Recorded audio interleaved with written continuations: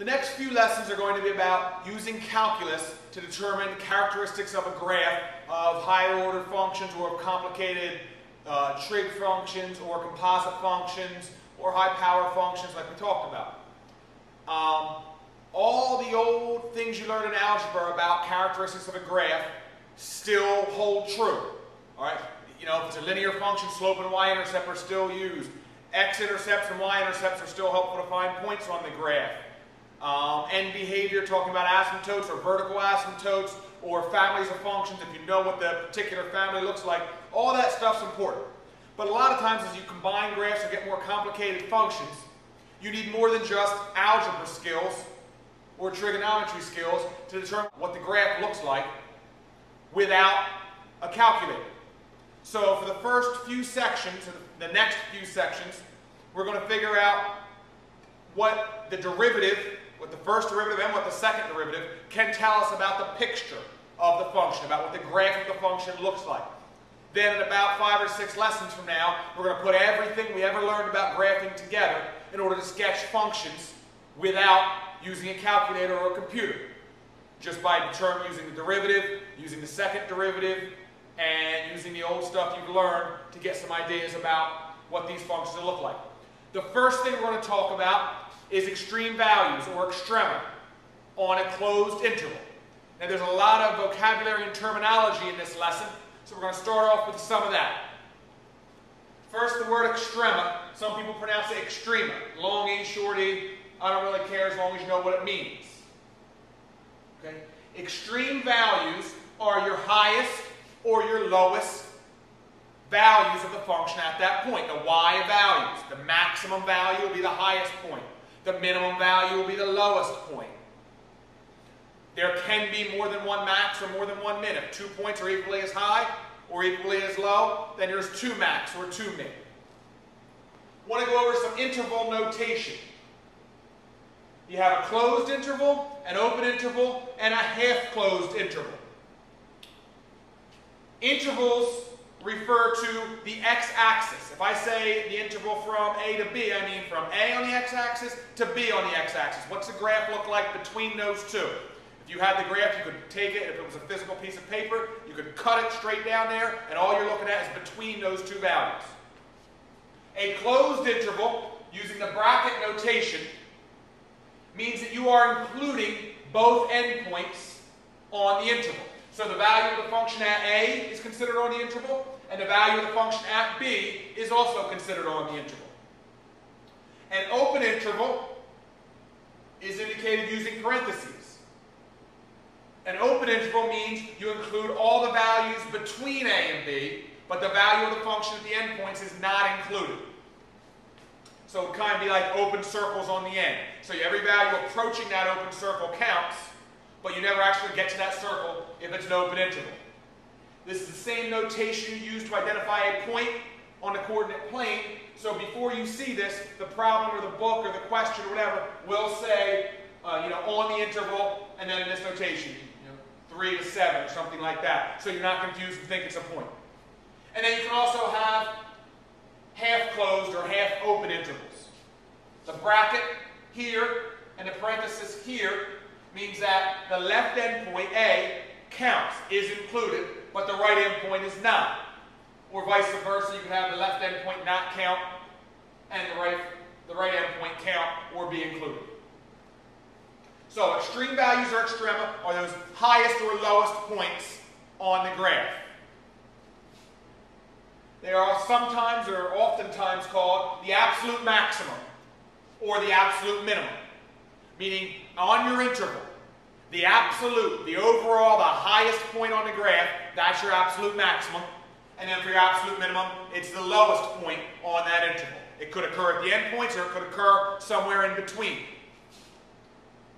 A synonym for absolute max or min is a global max or min. Global maximum or global minimum. They mean the exact same thing, but it depends on the textbook, the author, the teacher, or the test that you're taking or looking at, which one they're going to say. So it's important to use or to be familiar with both of those terms. Absolute means that overall, global means everywhere.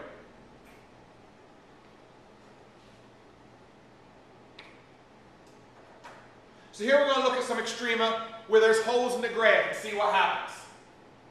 You see this graph, a pretty wide view of a parabola. You have 3 points here. Your absolute max is going to be your highest point. So, as this curves, you see the highest point on this interval from, it looks like, -3 to +1. So on the interval, your absolute max is this value right here, -3, and it looks like maybe 8 or so. Your absolute min is going to be your lowest point, which is where the parabola, the vertex of the parabola, 0 looks like -2. So you have an absolute max, your highest point, nothing higher, an absolute min, a lowest point, nothing lower. So that's a graph of the max and the min. Here's a graph that only has a maximum. Same graph, I'm just using open holes in certain spots now.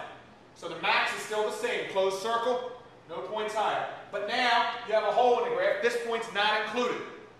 So you can continue to get closer and closer and closer to that point, and the numbers will continue to get lower. Since they never actually reach that point, if this was at -2, you get to -1.9, -1.99, -1.999. If you added a ton of 9s, 1,000 9s, you could still add another one and keep getting closer. So this has only an absolute max and no absolute min. And then here's a function that has that min down there, but it has no maximum point because the same idea. You're approaching that circle, that open hole, but you never actually get to it, so you can keep getting theoretically higher and higher numbers closer and closer to the value of the function at that hole. One theorem, another existence theorem. The intermediate value theorem was our first existence theorem, where if you had a point here and a point here and the function was continuous, then every value between those two values exists. Well, here's another existence theorem. It's called the extreme value theorem. If a function is continuous on a closed interval, meaning you include the endpoint, so it's continuous the whole way through, then there must exist a maximum and there must exist a minimum on that interval. So a function like this, it's continuous from a to b, -3 to 1. There has to be a max, there has to be a min. There's no way you can draw a function that's continuous between its endpoints that doesn't have a highest point and a lowest point. And as I said before, it can have more than one of both or either, but it has to have at least one if it's continuous.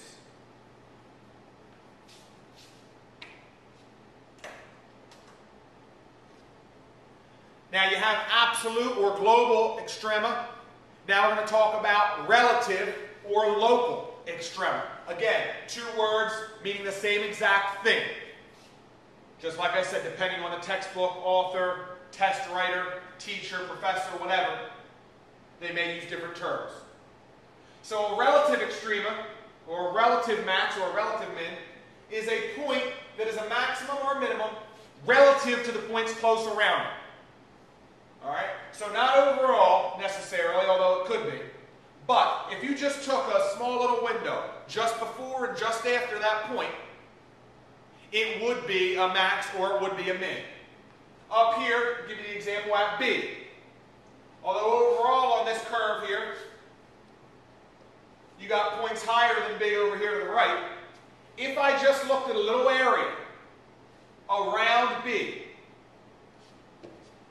and said, okay, I'm just going to look right before and right after B, you see that it is the top. It is the highest point in that area, in that location, in a local little space, a local little area before and after. B is your highest point. So B would be defined as a relative maximum. Same thing down here with C. If I look just before and just after, C is the lowest point.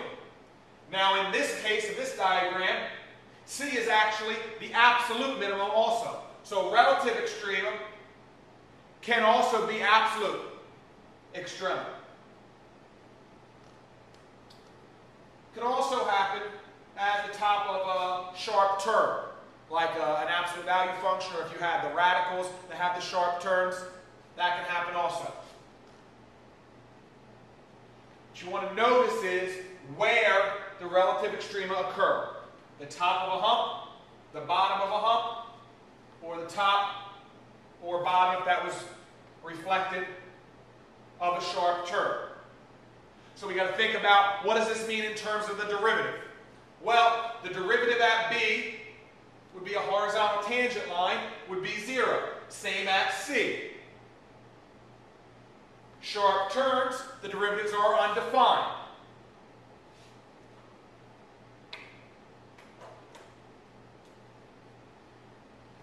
All relative extrema occur at either the top of a hump or the bottom of a hump, where you have a horizontal tangent line, or at a sharp turn, where you have an undefined derivative.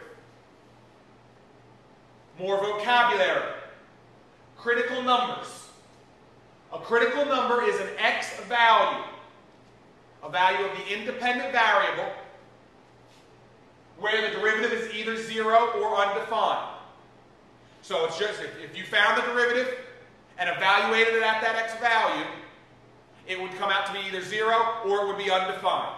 That's a critical number, a number that makes the derivative 0 or a number that makes the derivative undefined.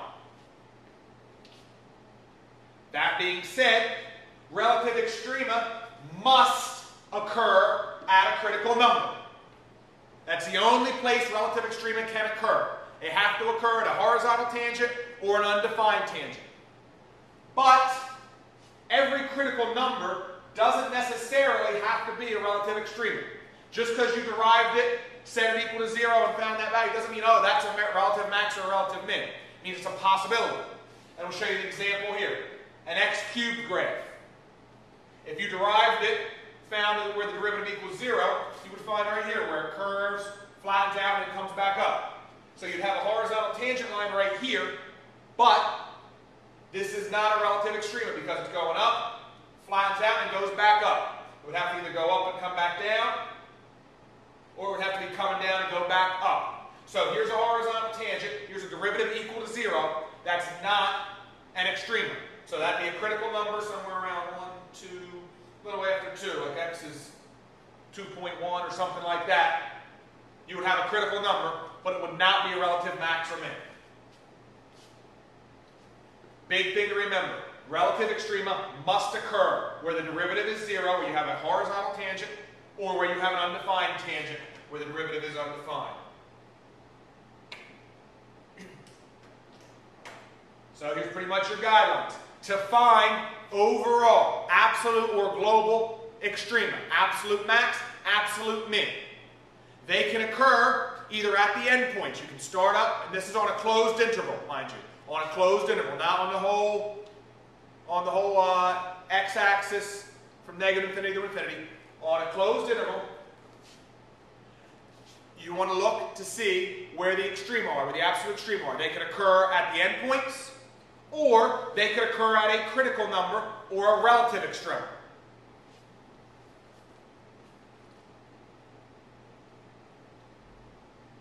They have to occur either at a critical number or at an endpoint. The highest point is either somewhere where you got a hump or the bottom, or it started higher or it started lower.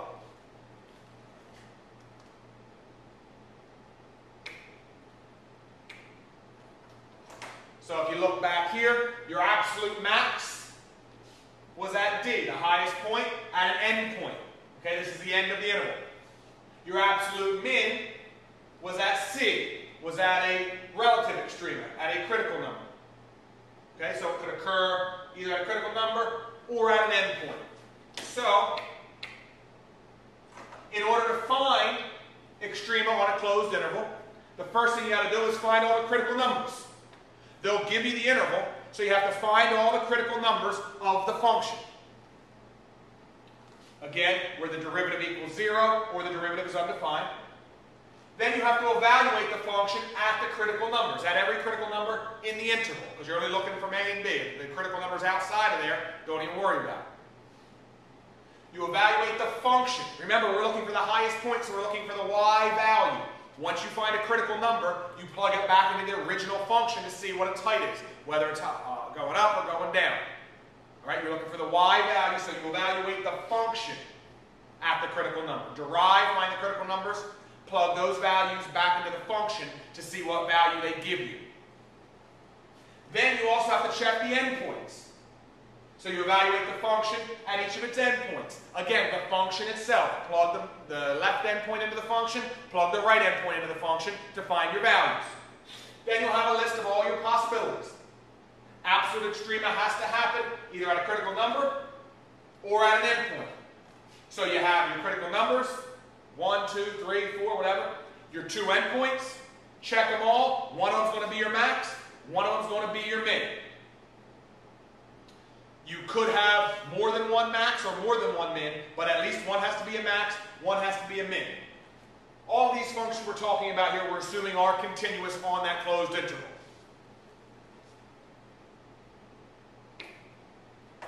Finally, we're going to give you, or I'll give you an example. Pretty simple example, basic numbers. Some of the ones you'll do in class will be a little more difficult to derive and do and factor and solve for. But I want you to see a simple example to walk through and understand so you know the concepts, so you know the steps that you work on the more difficult ones in class. So I want you to find the extrema of the function on the interval -1 to 2. Closed interval because you got brackets. So from x is -1 to x is 2, find the extreme values. The highest value, the lowest value. And this, if it says extrema, that means absolute or global. It will tell you if it wants to find the relative extrema. So your function is 3x to the 4th minus 4x cubed. So the first thing you got to do, find your critical numbers, where the derivative is 0 or undefined. So you got to send it, so you have to derive the function, where the derivative equals 0, where the derivative is undefined. 12x to the 3rd minus 12x squared. F prime of x equals 12x to the 3rd minus 12x squared. When setting derivatives equal to 0, you want to factor as much as you can. So both of these terms have a 12 and an x squared. Factor that out. 12x squared times, we're left with just an x minus just a 1. Now you set it equal to 0. 12x squared is going to be 0 when x is 0. X minus 1 is going to give me 0 when x is 1. So my critical numbers for this function are 0 and 1. So now, you know I have two critical numbers. Well, I got to see how big is the function? What's the value of the function at those numbers? So I take f of 0. Remember, value of the function back to the original function. That's why I left this big here. This is what you want to find your values at. 3 times 0 minus 4 times 0 gives you 0. So f of 0 is 0. Plug in 1. 3 times 1 minus 4 times 1. Well, you get -1. F of 1 is -1. So you found the values of the function at the critical numbers. Now you got to check the endpoints too, because they could be higher or lower. F of -1, because I'm going on interval -1 to 2. -1 to the 4th is +1 times 3 is 3. Minus 4 times -1 cubed. -1 cubed is -1. So minus -4, 3 plus 4, you get f of -1 is 7. Value of the function at the endpoint, this function is 7.